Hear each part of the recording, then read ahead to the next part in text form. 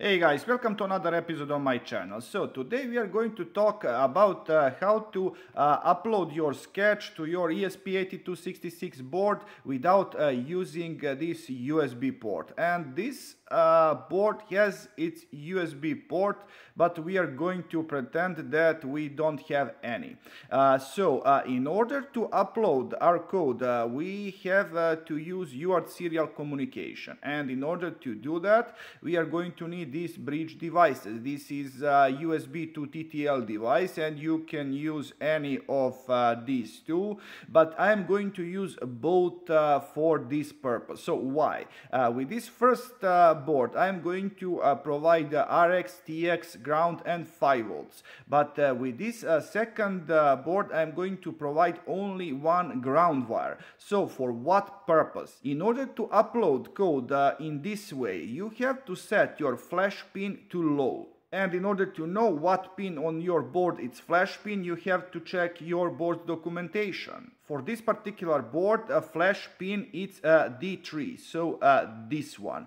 Now, when we connect this pin to low, we are going to press a reset button and we are ready to upload our code. So now first I'm going to connect these 4 wires. First we have to check purple wire, it's for ground, gray wire, it's for 5 volts. So first I'm going to connect purple wire to the ground and then gray wire to 5 volts. Then let me see. RX it's a black wire. So from RX I'm going to connect to TX and white wire to RX. Alright, now I'm going to connect this second board to another port of my computer. And because we are using my computer power supply in both cases, we don't need common ground.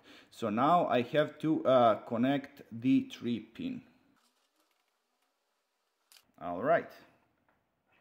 So in next part of this tutorial we are going to deal with the coding. So if you have not already, please create another project with your favorite IDE and make sure that you have all of settings right. So in this case I'm using ESP32 environment with platform ESP8266. Board, of course, ESP12E. This is code for ESP8266 board. And now we are going to proceed with the coding. So in this example I just want to make it simple. I just want to build some code that is going to be uploaded to your microcontroller in order to show you that this upload process works. So I'm just going to make serial begin in order to initialize our serial communication, and I'm going to print something to the screen.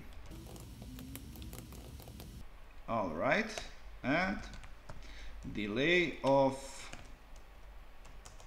1 second. Alright, now I'm going to press reset button on my microcontroller in order to start flashing mode, and check that your port is selected. Now you see in here that we are using USB UART bridge, so I'm going to select it. I'm going to build this code and I'm going to upload it. Alright, everything went well, and now in order to boot your device in running mode, you just have to remove ground from the 3 pin. Alright, now I'm going to restart my microcontroller once again, and I'm going to open serial monitor. Yes, we are getting our message. So guys, that's all for this episode. I hope that you learned something new and something interesting. So please like, subscribe, and see ya!